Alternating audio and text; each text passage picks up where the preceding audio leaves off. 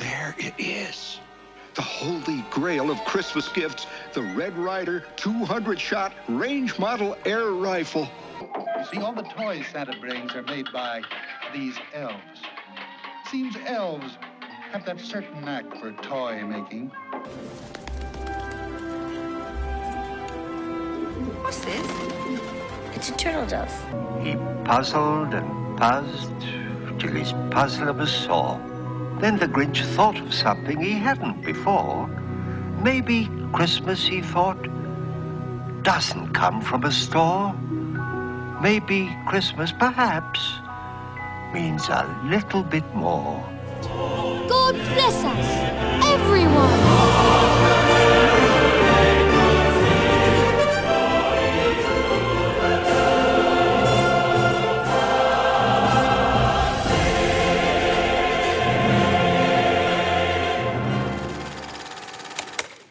Sometimes a gift, a present, something you're anticipating can kind of consume your mind. And for him, it was an all-consuming focus and passion. He went to bed at night thinking about this present, longing for it, hoping for it. He woke up in the morning thinking about this gift. His heart just beat for it. His conversation was filled with almost nothing but talk of this potential gift. I mean, he wanted it so bad he could taste it. He mentioned it to everybody who would listen. It filled his heart and his mind. You might know his name, and when you know his name, you might know what the gift was. We already gave you a little hint this morning earlier in the service. His name, Ralphie. And he had an all-consuming passion. You might know the story, you may not know the story, but let me tell you, this thing he wanted, it just controlled his thoughts, every conversation. Anybody remember what he wanted so bad he could taste it? Anybody? Not just a BB gun, a Red Ryder BB gun, right? And sometimes when it comes to gifts, we get what we want, sometimes we don't. But for this young man, he discovered that sometimes not only will you get gifts you were hoping for, sometimes you get gifts that you weren't hoping for. Look at the expression on this face here. Okay, here's a gift. Go to the next picture there. There you go. Family member sends you a gift you weren't thinking about, a little outfit that mom makes you wear, and that's not the sign of satisfaction and joy. We can make that go away. And for this little boy, Ralphie, in A Christmas Story, he's longing for, he's hoping for a Red Ryder BB gun, but there's a problem. Every grown-up, every responsible person he talks to about the Red Ryder BB gun, they tell him the same reason why he should not, he could not, he will not get such a gift, and their concern is simply this. So what will happen? He'll shoot his eye. You'll shoot your eye out, kid. Even Santa says you'll shoot your eye out. And so what seems hopeless, and yet his heart still longs for this gift. And Christmas morning comes, and gifts are opened around the tree in the living room in Ralphie's home, and gift after gift, and the floor is covered with shredded Christmas paper. And there's lots of different gifts, but there's not the gift. It hasn't happened. There's no Red Ryder BB gun, and all the gifts are open. It's over with, and hope is dashed to the ground. But then his father stealthily, quietly moves over to another part of the house, unnoticed. There's one more gift. He gets that gift. He brings it over, and Ralphie sees it, and it's the right size. It's the right weight.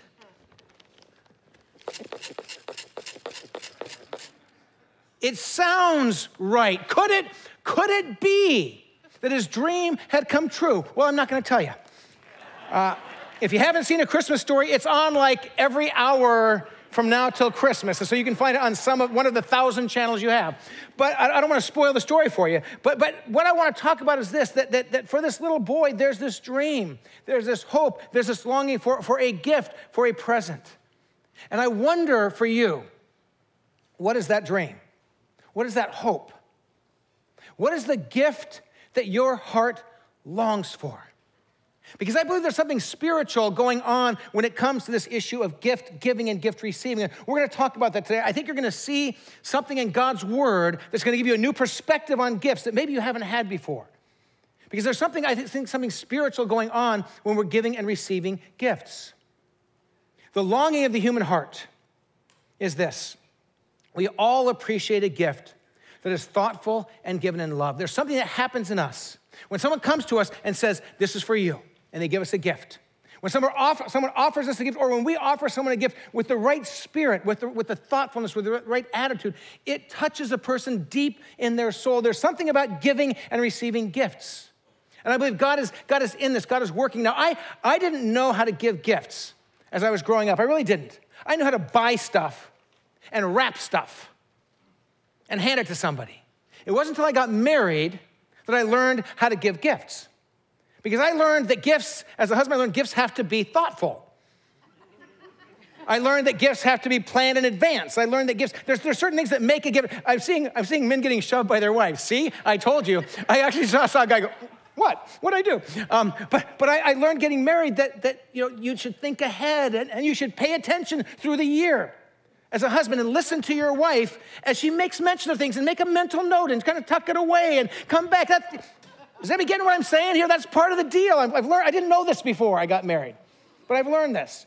There's something about being thoughtful and getting the right kind of gift because when you give a gift to somebody that means something, it isn't just a thing, it touches their soul. It does something more. I have up here some different gifts that were given to me that I've kept. These are actually different things that are in my office at home or my office here at the church. This one right here is a beautiful glass vase with 50 golf balls in it.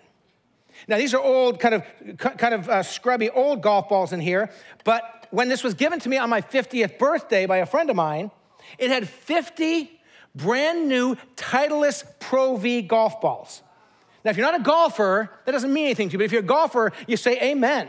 If you're a golfer, because that's my kind of golf ball. That's what I play. And this friend of mine noticed what I play, and on my 50th birthday, gave me 50 beautiful golf balls. If he'd have given me 50 roses, not only would it have been a bit weird, but it wouldn't have mattered to me because I don't want roses, but Pro V golf balls, yes, right? And so this little vase, it stays in my office at home.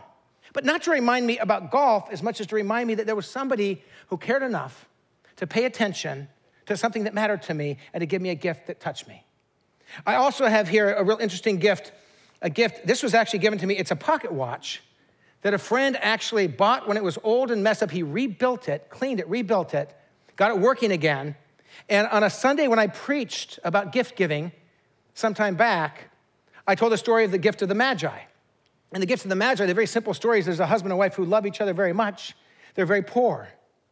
The husband at Christmas time sells his pocket watch, his most prized possession, so he can get these beautiful combs, these decorative combs for his wife's hair. She, since she has no money, has her hair cut and sells it to a wig maker and buys him a beautiful chain for his pocket watch. So on Christmas Day, he has no watch, but he has a chain. She has no hair, but she has combs. And so this person heard me tell that story and actually gave me this pocket watch. This sits in my office on a table with the part of the story of the Magi, some Bible passages, and that watch to remind me that somebody wanted to give me something that was precious to them. And that's just that reminder for me. This is really interesting. This sits in my study where my library is, and it's 6 handmade beautiful dominoes. A pastor, a Chinese-speaking pastor who pastors a Chinese church, took his congregation through a book I wrote over 10 years ago called Seismic Shifts. And on the cover of the book, there's these dominoes where you stand them up on and you push one and it hits this chain reaction where the dominoes start to fall. Well, he made these dominoes for every member of his congregation. Yeah, he gave them each one domino. They could pick their favorite one from the 6 different portions of the book. He gave me the only set of all 6 dominoes. Wow. And these sit in my office to remind me of that friendship. And just about 3 days ago, I was over at the mall at a restaurant, and Hiromi Yonenda, this pastor who's now retired, walked in with his wife, Marcia. And he had seen Sherry, and Sherry had said, hey, Kevin's over there, and we had finished dinner, and she was doing some shopping, and they sent him over to say hi. And I said, Hiromi, do you know that I still keep your dominoes that you made for me in my office? And every time I look at them, I think of not only that you took this book that I wrote and shared it with your congregation, but you blessed me.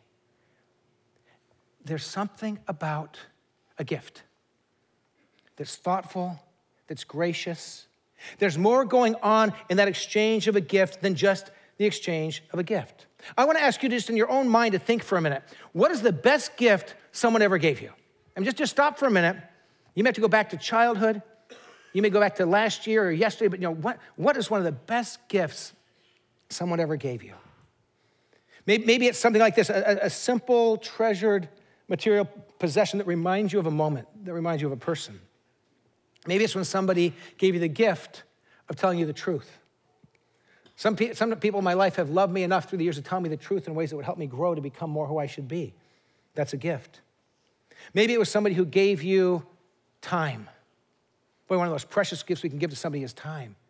I think of when my wife went to spend time with my mom. We didn't know if she was going to die, but we knew she was really very, very sick, and we had different family things going on, and we were working on some things. So I remember my wife sat for hours with my mom, singing songs, hymns of praise, and reading scriptures to my mom, not fully knowing that it was just going to be days until she actually passed away. That's a gift that she gave to my family and to my mom.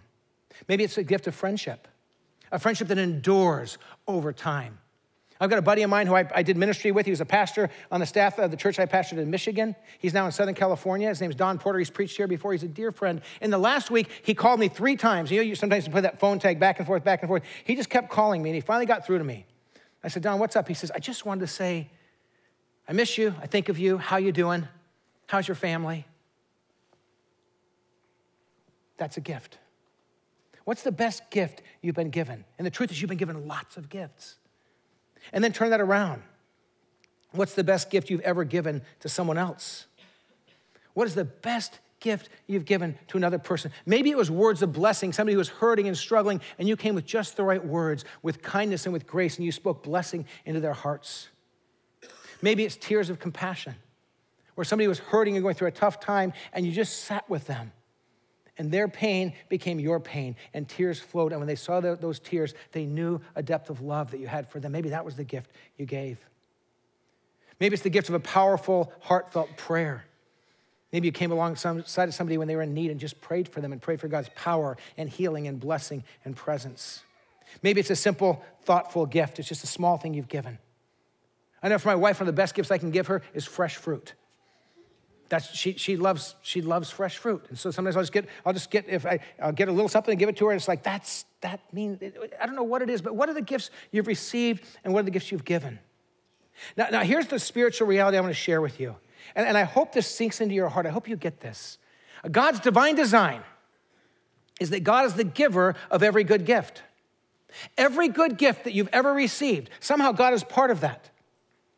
And the reality is that when you receive a gift, given in love, given thoughtfully, given in a caring way, or when you give a gift to someone else, listen closely, God is present in that moment. Even for me, growing up in a home with no faith, with no church, I believe that when my parents would give me gifts that were thoughtful and caring and loving, my parents were very loving people. My parents would give me gifts, I believe that even though they don't recognize it, God was present in that moment. Now, why do I say that? Well, if you have your Bibles, turn to the book of James. The book of James is a short little book, and near the back of the Bible, if you're not sure how to find James, just go to the very back of the Bible. You find the book of Revelation. Just start kind of moving back this way in your Bible, and you'll go past 1st, 2nd, 3rd Peter, 1st, 2nd Peter, 1st, 2nd, 3rd John. You'll find the book of James. In the very beginning of James, chapter 1, I want you to hear these words, inspired by the Holy Spirit, about our God and about gifts. Beginning in verse 16 of James, chapter 1. Don't be deceived, my dear brothers and sisters. Every good and perfect gift is from above, coming down from the Father of the heavenly lights, who does not change like shifting shadows. Every good and perfect gift is from above. Sitting on this table are 3 different gifts that people have given me, and I believe those gifts were given by those people. But listen closely. I believe that ultimately God provided all that I have, and God provided these gifts through those people. I believe that God blessed me with gifts through my parents, even though they weren't following Jesus and didn't understand it. God was present because every good and perfect gift is from above. You hear that? So there's something that happens spiritually in this time of year at Christmas time. I want to challenge you to notice God's presence as you give gifts. Would you say, oh God, be present in the giving of this gift? May this person, if they're a Christian, feel your presence. May this person, if they're not yet a Christian, somehow experience the presence of a loving God because of this gift that I'm giving. With each gift you receive, will you say, God, I acknowledge your goodness. I acknowledge that you are the giver of every good and perfect gift. We need to learn to recognize that the blessings, the gifts that are poured out on us are gifts from our Father in heaven. Every one of them, every good and perfect gift. So, the gift of people.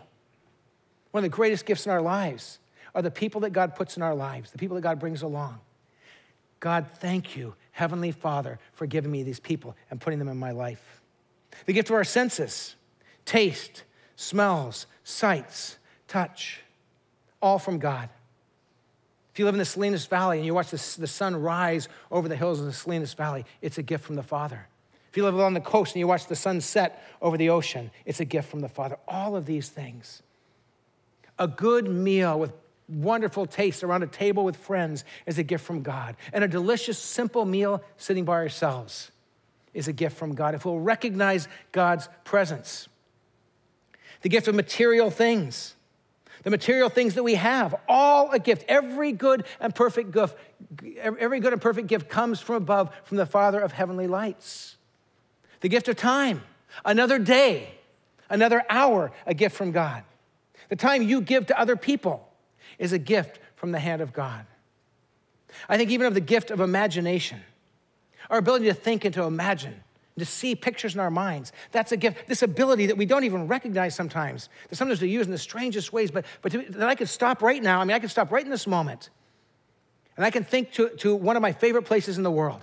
So, it's a little strip of sand in Newport Beach, in Balboa Peninsula, at the end of the peninsula, and there's a jetty that goes out from Newport Harbor at kind of a funny angle, these stacked rocks out into the ocean, and then the coast kind of comes at a different angle. It creates this wedge. Actually, this area is called the wedge. And when waves break into this area on the sand there, they get stuck and they go across waves, kind of sideways across the shore. And then when the next wave comes, they build into a bigger wave. So a 10-foot wave becomes a 20-foot wave. And there's a left break that is just the most powerful, wonderful, beautiful body surfing break on the planet.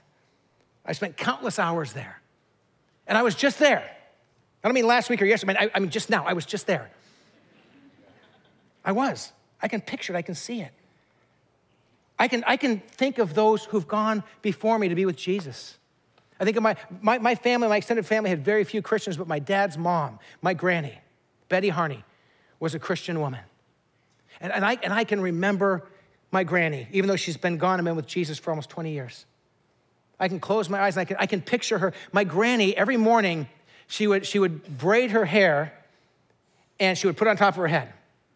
And then every night, she would unbraid it and take it down. And I remember my granny, she had a stool she would stand on because when she took her hair down, all these bobby pins she'd take out, unbraid it, undo the braids, and she'd stand on the stool because if she didn't stand on the stool, when she would bend her head and brush her hair, it would touch the ground. And so she would brush, and I would remember she'd brush down and then grab it and pull it up, brush, and then grab it and pull it up and brush to get all the way to the bottom. She'd brush out her hair, she'd braid it up again, she'd put it on top of her hair. You'd only see her with her hair down when she was brushing it at the end of the day. But that was a daily ritual for my granny. I haven't seen her for over 20 years, but I can stop right now and I can see her. I can hear she would sing with this beautiful voice and whistle as she walked around her house. Where do we get this ability to not just imagine and create, but imagine, remember, and memories, and this creative imagination to bring things back to ourselves that are long gone or far away? It's a gift from God. Every good and perfect gift comes from above. The gift of intellect. Shoreline is filled with people who are great thinkers, who think and work in the area of U.S. military or in law enforcement or in public service or school teachers or in the sports world or in the resort industry. But they figure things out, and they're people who discover things and learn things. They use their intellect to make the world a better place. Where does that come from? It's a gift from God. Art, music, drama, paintings, sculptures, music. Where does this gift come from? It's a gift from God. And sometimes we can go through our daily lives and even a week like the week coming up and have like these reminders of actual gifts right in front of us, and we miss that God is in the midst of all of this. God is here with us because every good and perfect gift comes from above, from our Heavenly Father, who doesn't change like shifting shadows. He's the same yesterday, today, and forever. And so we can meet and encounter God in these moments of recognizing the good gifts he's given to us. What gifts have you received? Because they're all from the hand of God. I want to encourage you, not just this Christmas season, but throughout your life, to notice and to recognize the good gifts that God gives, and to do some simple things. First, say thank you. Say thank you. When this friend gave me these golf balls, I said thank you to him. But I should also pause and say, and by the way, Lord, thank you. What a wonderful gift. Every good and perfect gift is from you. It's from my Heavenly Father. Just pause and say thank you to God. Notice all of the gifts that God has given. A beautiful sunrise, a beautiful sunset, a wonderful conversation, a great meal, a simple gift that somebody hands to you and you open and enjoy. But say thank you to them, but also say thank you to God, because he's the giver of every good and perfect gift. Notice and enjoy. God delights like a loving parent. Sometimes if you watch Christmas experiences and there's kids getting gifts, they'll have so many gifts, they'll kind of like tear one open. Oh, this is nice. Throw it. Oh, this is nice. And there's not this kind of slowing down and enjoying it. And I think when God sees you and when God sees me, slow down and enjoy the people around us. When parents enjoy their children, when siblings enjoy each other, when churches enjoy worshiping God in song, when we appreciate the beauty of creation and when we notice, I think that God just takes delight when his children slow down and notice. So slow down and then drink it in. Kind of pause. And as you're going through life, as you're going through your days, and God shows you a gift, reminds you of a gift, gives you a new gift through someone or just by his hand, just slow down and look and drink it in. Last night, we had a whole group of artists in our home, singers and musicians from Shoreline Church. They did a Christmas party, and they met in our living room and dining room and kitchen and had a meal together, shared a meal. And it was so wonderful. And then after the meal was shared and after some teaching and some ideas, they just sat and worshiped together. These folks who lead you, who just come at 6 in the morning on Sundays and stay till 1 in the afternoon to serve you, to lead you into God's presence. They gathered in our living room. And they just real simply with Cole and Bryn, who are leading today, I'm just folding chairs in our living room with one guitar and their voices, but then the voices of all these musicians, just singing songs of praise to God.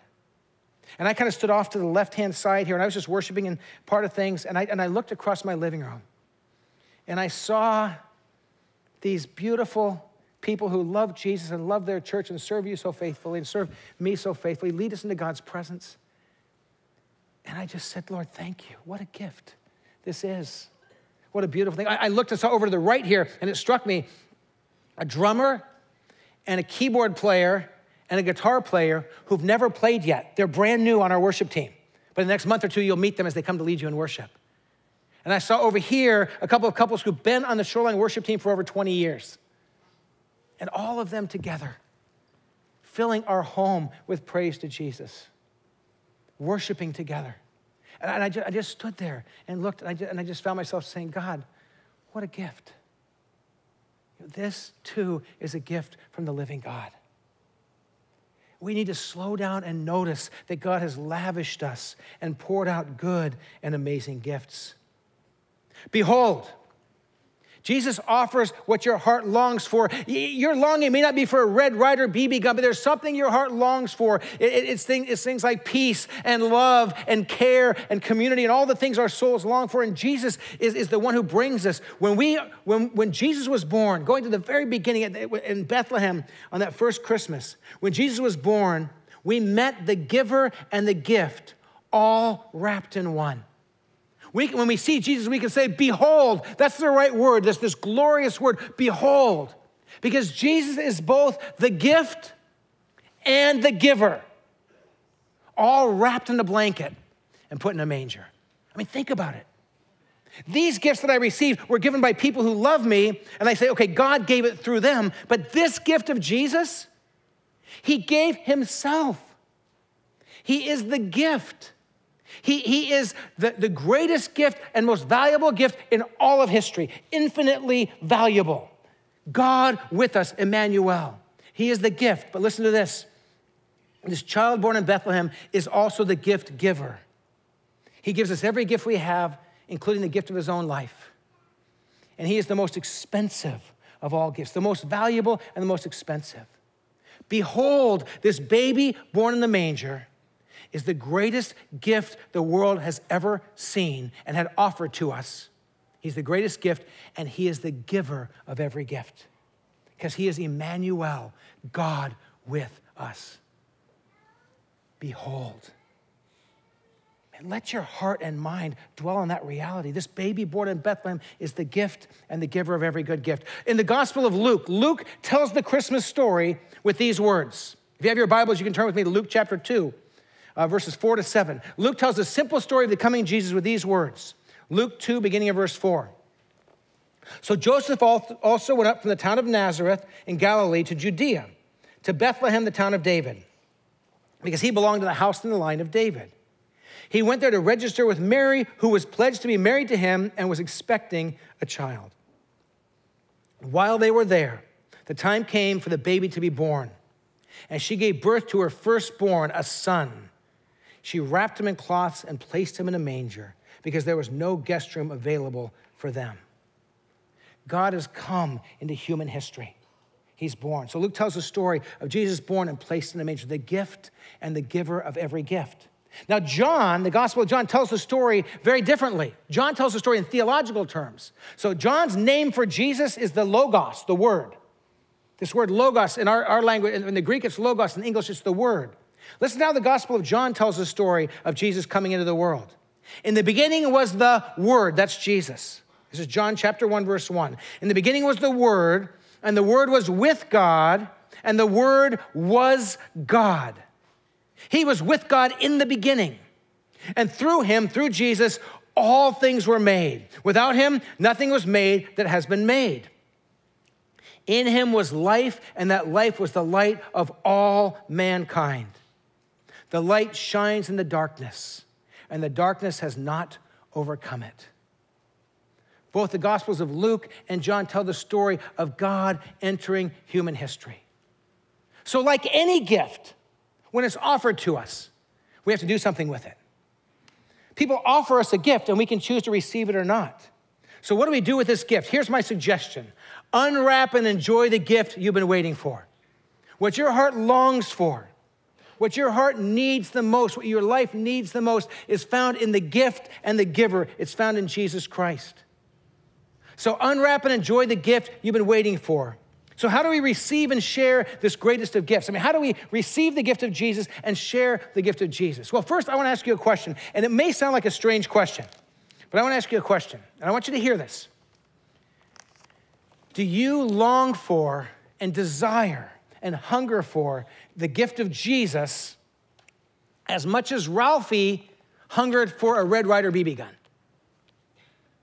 That may sound like a weird question, right? But I mean it. Little Ralphie in A Christmas Story, he dreamt about this gift. He went to bed thinking about this gift. He woke up thinking about this gift. He talked about the gift he wanted with everybody who would listen. He was relentless because he wanted it that much. When it comes to Jesus, if you're a follower of Christ, if you come to the cross and received him, let me ask a question. Do you go to bed at night thinking about Jesus and saying, I want to know him more? Do you wake up in the morning hungering for Jesus?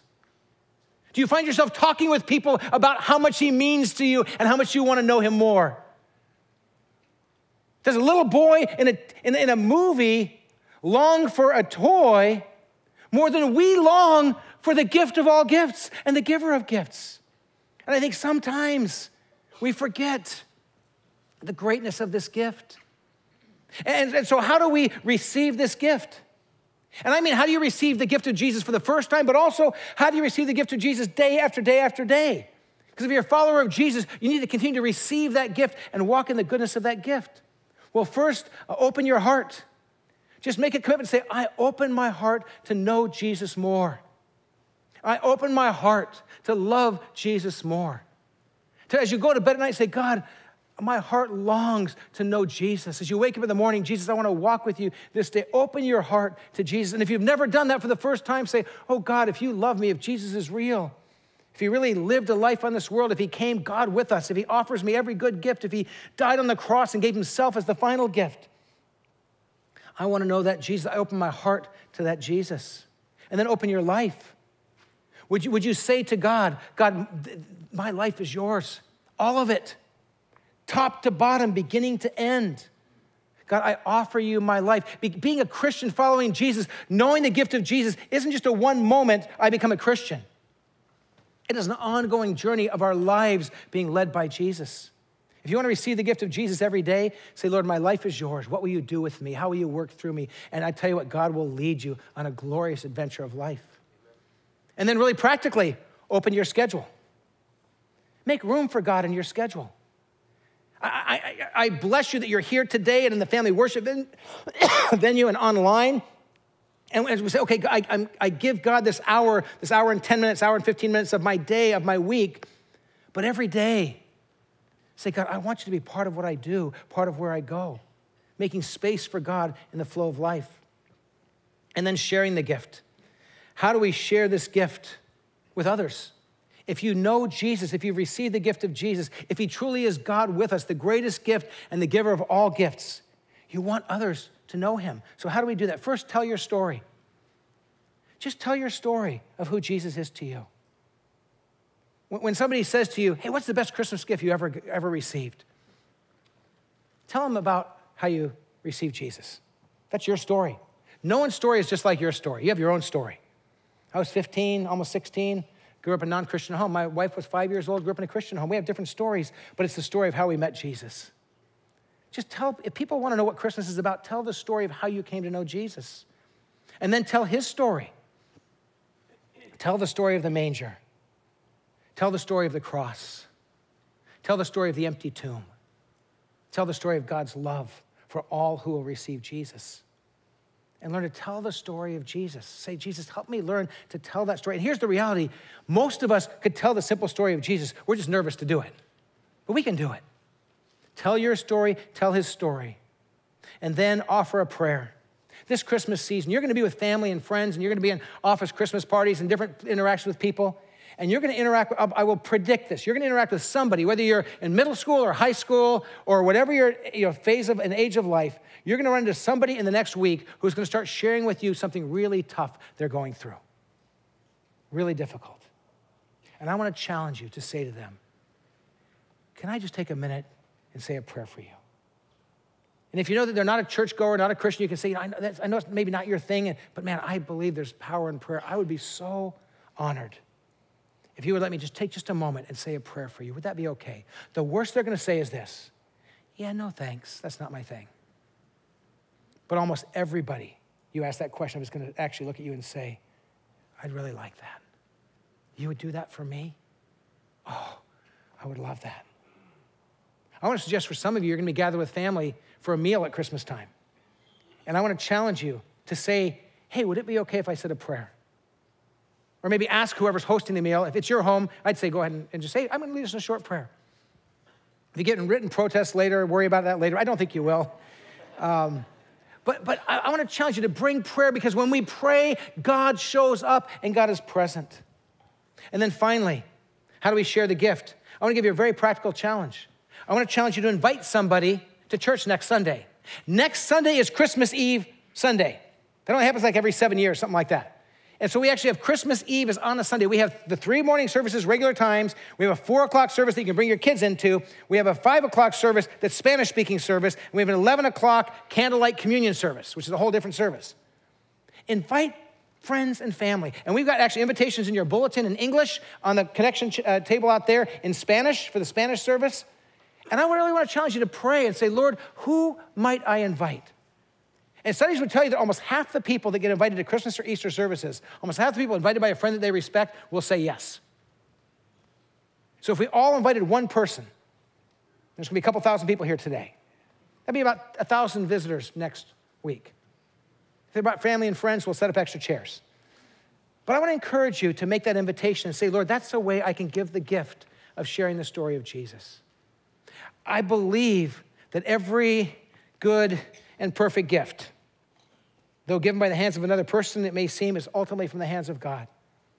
And God's given us gift upon gift upon gift. And the greatest of all the gifts that God gives is this gift, that the one born in the manger is the greatest of gifts and is the giver of every gift. And this Christmas, let's worship him. Lord Jesus, I pray as we go from here, we go profoundly aware of how good you've been to us, the richness of your gifts to us, that as we give and receive gifts in this coming week, we will sense your presence with us. And Jesus, may we celebrate that you are the greatest gift we have ever received, the King of Kings and Lord of Lords, enfleshed, born to give his life for us, to bring us back to the Father. May we celebrate that, and may we share that good news with others. We pray this in Jesus' name. Amen.